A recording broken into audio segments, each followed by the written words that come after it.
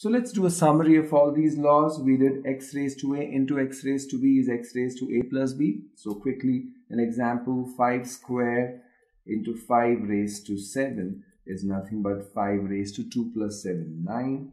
X raised to a upon x raised to b is x raised to a minus b. Say 7 raised to 5 divided by 7 cubed is nothing but 7 raised to 5 minus 3, which is 7 squared.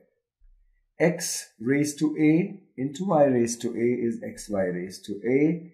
That is different basis, common index. Say 2 raised to 7 into 3 raised to 7 can be written as 2 into 3 the whole raised to 7.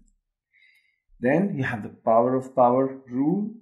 X raised to a the whole raised to m is x raised to am, which can be written as, so let's take this, if you take an example, 3 squared the whole raised to 5 is not 3 raised to 2 raised to 5. It's 3 raised to 2 into 5, that is 10. And x raised to minus a is 1 upon x raised to a. Say for example 3 raised to minus 7 can be written as 1 upon 3 raised to 7. Now what will be minus 3 raised to minus 7? It's going to be minus of 1 upon 3 raised to 7. So there has to be minus in front of it, then it becomes a negative number.